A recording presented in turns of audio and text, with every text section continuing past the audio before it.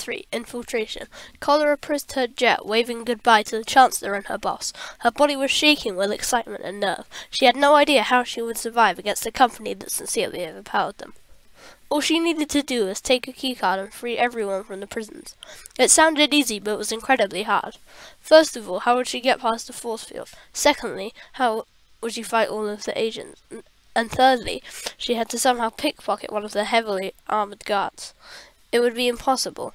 Sadly for Collar, this only occurred to her as she reached the force field. Swiftly, she landed her jet and ran up into a wide oak tree, staring down menacingly at the guards, unseen. Suddenly, in the blink of an eye, she hurled herself at one of the guards, tasing him in the back as she did so. The other guard ripped a gun off his belt and shot straight towards Collar. She quickly backflipped off the guard's body onto the floor and charged towards him. Unfortunately, he was too fast and shot Collar straight in the heart with a stun wave. She immediately span uncontrollably and eventually fell on the ground with a thud, her eyes shut. When she woke up, she felt a cold, damp floor beneath her. It felt like rock and mud. All she could hear was a ringing in her ear, slowly draining away. Opening her eyes and looking around, she saw 3 rocky walls covered in drips of water. The most horrifying sight was the skull of a human lying creepily in the corner. The second she saw the last wall, she realized something terrible. She was in a prison cell. Questions started to flow. How do I escape? Will I end up like the skull? Eventually the questions stopped and she took some deep breaths. Then she remembered something. Her comm system. Hurriedly she shuffled around and called for help through the speaker, but it was smashed to pieces. The guards must have suspected I'd do this, she thought to herself.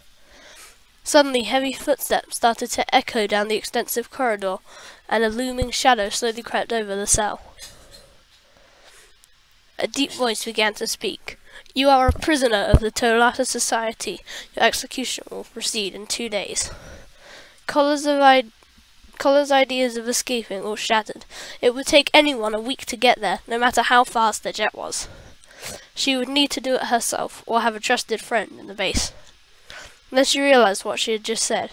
She did have a trusted friend in the base. An old friend, but a good one. He used to be a pilot for Motaka until his incident. He was flying through the skies, blowing up every Tolata ship in sight. He was doing well, extremely well, until suddenly his engine was locked onto by a Tolata turret, and his flight went askew as the plasma ball smashed into his engine. His ship spun rapidly towards the ground, growing faster and faster until he hit the ground and smashed his jet. He went into Tolata base as a mole, and no one ever saw him again. He goes by the name of Jack Falcon.